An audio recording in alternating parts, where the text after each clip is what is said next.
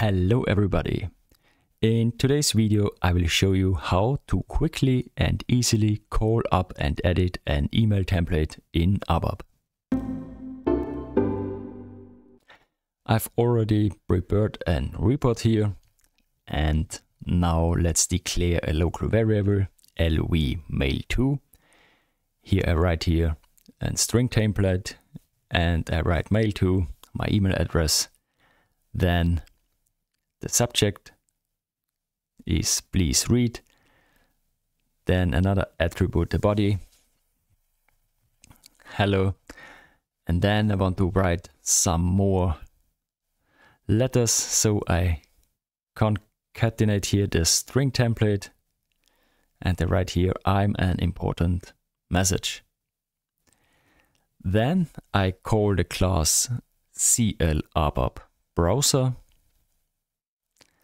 and the method show URL. And here we have an exporting parameter called URL. And here I pass my local variable lv_mail2. Then let's activate and run the program. And we see here the local mail client is called, and we see here my email address, the subject, and the email message. So we can edit this email message. And what I want to do now is I want to insert some carriage return here. And for this, we need the URL encoding for carriage return. We see here it's %0d. So we copy this string and we paste this here after my or before my message, and I add an regards to. So let's run the program. We see here now we have a carriage return and a nicer formatted email text. Next, what we can do is we can add more than one recipients.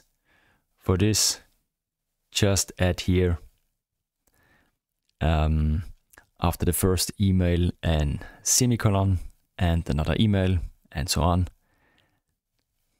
We can check this. We see here the second email is valid and inserted.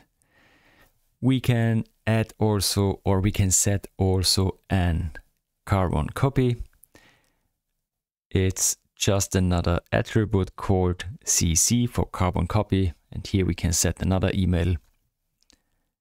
We activate and run the code, and now the carbon copy field is filled with my email. The same we can do with the blind carbon copy. We have only to add the letter B here, BCC, and an email.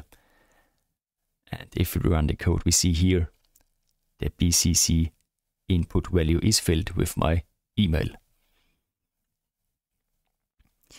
Yes, that was the short and quick video.